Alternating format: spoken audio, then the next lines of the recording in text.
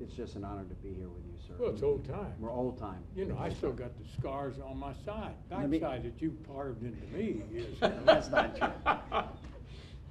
That's not true.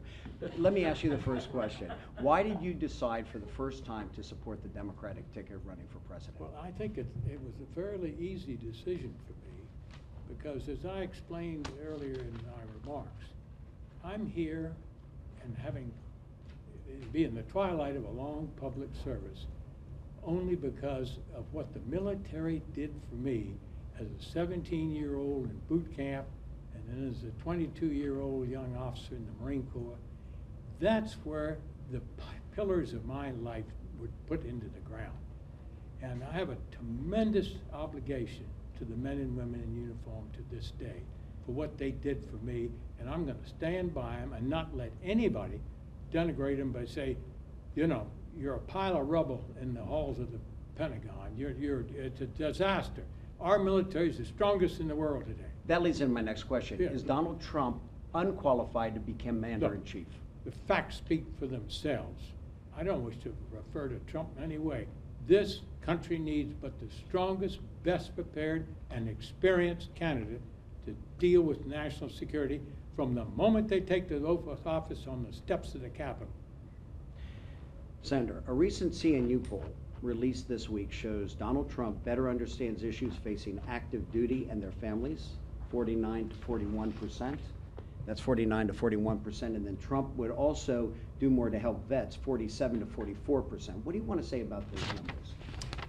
I think if you compare those numbers to the numbers 4 years ago or 8 years ago or 12 years ago, what you would see is that we're really improving our hand on the Democratic side in reaching out to military and vets compared to earlier races. But we still have 6 weeks more to make our case.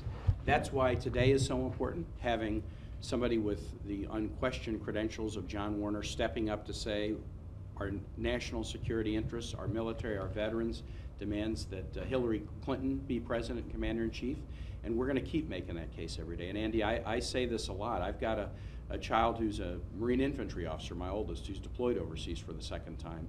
I know Hillary well enough to know that I can say without hesitation, I trust her with my son's life, and I trust her with the lives of the 2 million others who serve in the Guard or active or reserve.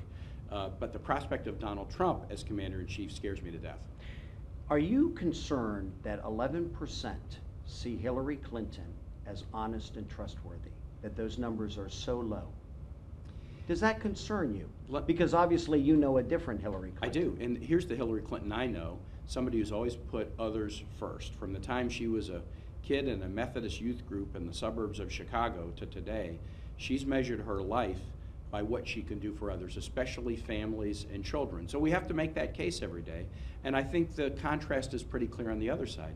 Donald Trump has not been about others, he's been about himself, and that came through very, very clearly in the debates the other night, and we're going to continue to draw that contrast. So are you concerned that it's so low? 11% find her not to be honest or trustworthy. I think people have negative feelings about folks in politics generally, but again, what others think is something I can't completely control, but we're going to make that case, and we're going to make it every day. And that character of a Hillary Clinton, who, when they couldn't get health care done when she was First Lady, said, okay, we can't, but can we at least try to find health insurance for every low-income child? And working together with Democrats and Republicans, the CHIP program was passed. 8 million low-income kids have health insurance now.